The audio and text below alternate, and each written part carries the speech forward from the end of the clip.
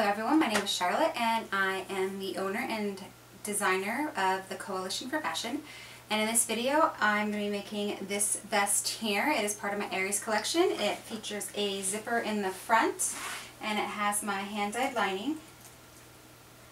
And then I did a little bit of a diamond quilting pattern on the side panel, and the back laces up, and then it has a little pleated bustle thing over the back. And so let's get to it.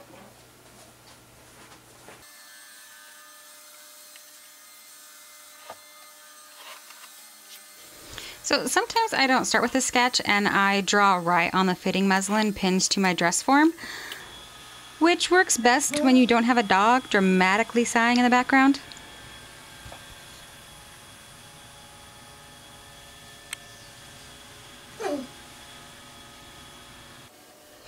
I took Tessa out to play for a bit and then I got back to work. I decided I'm going to arch the hem up in the back and do a little pleated back bustle look and lacing with large grommets.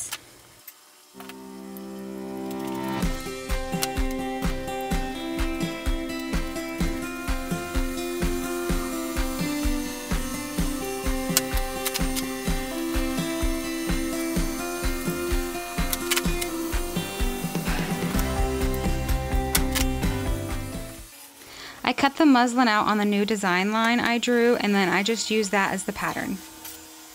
Then I grab the fabric, some pattern weights, and my rotary blade, and I get started.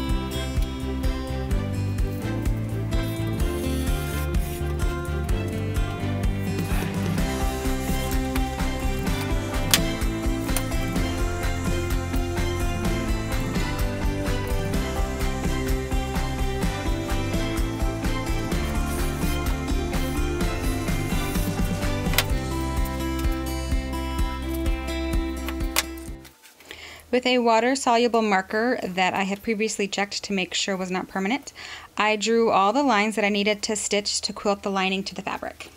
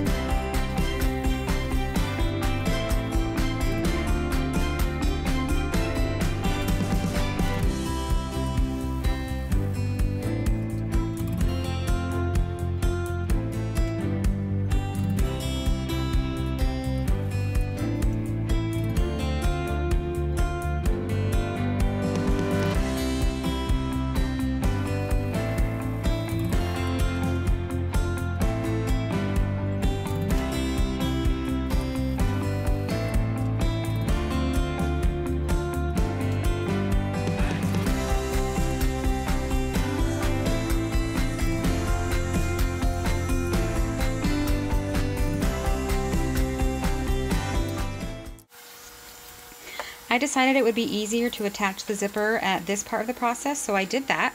And then I added 2 little simple stitching lines to the front panel.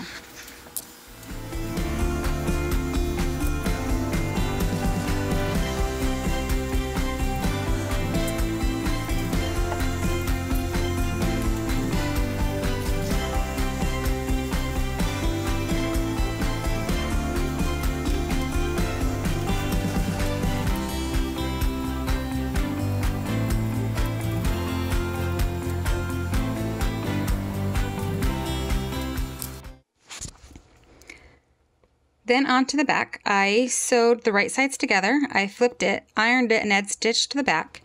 And then I planned out where the grommets were going to go and possibly some boning channels. I decided not to actually add the grommets until later, which was a great decision because the next thing I did was grab the piece sitting next to it on the sewing table, finish that piece, attached it to the back piece, then and look at me, sewing like I know what I'm doing, not taking a moment to actually look at the shape and wondering why it doesn't look right. Yep.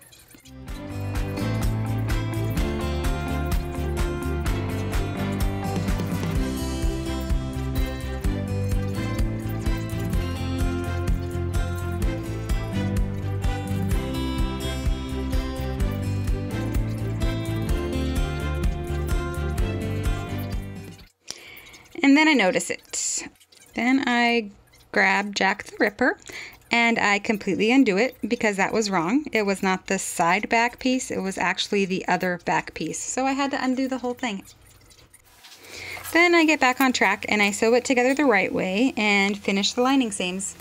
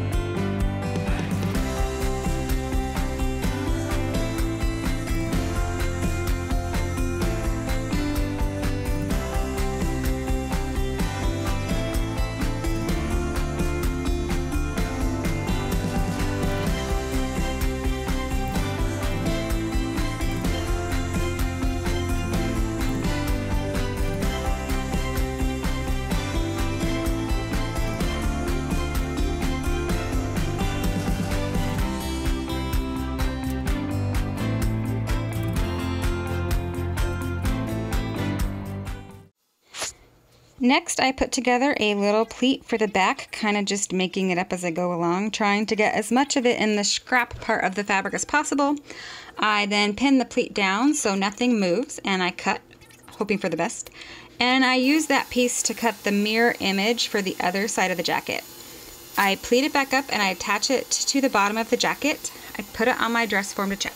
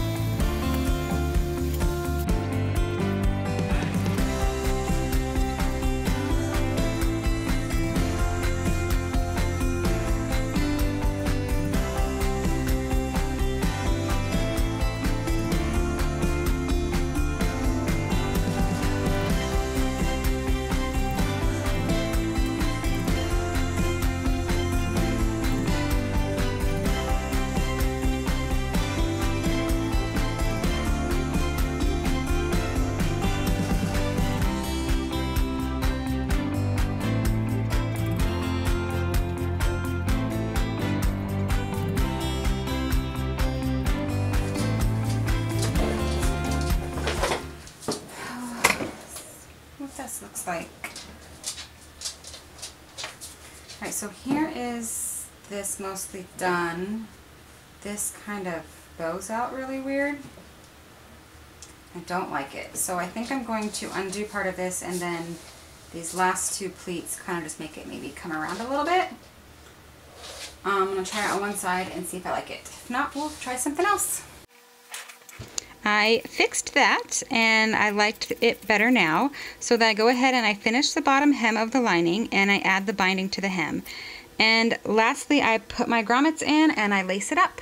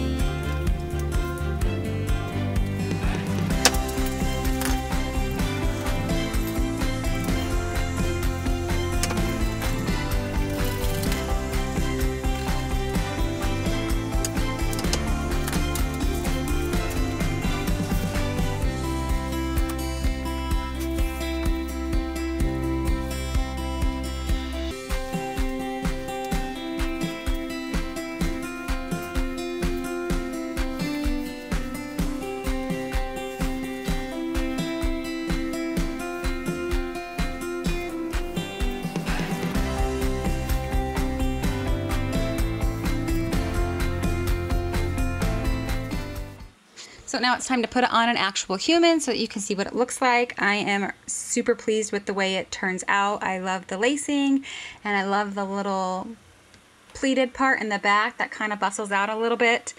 I really hope you enjoyed watching me make this vest. Thank you so much for watching, and have a fantastic day.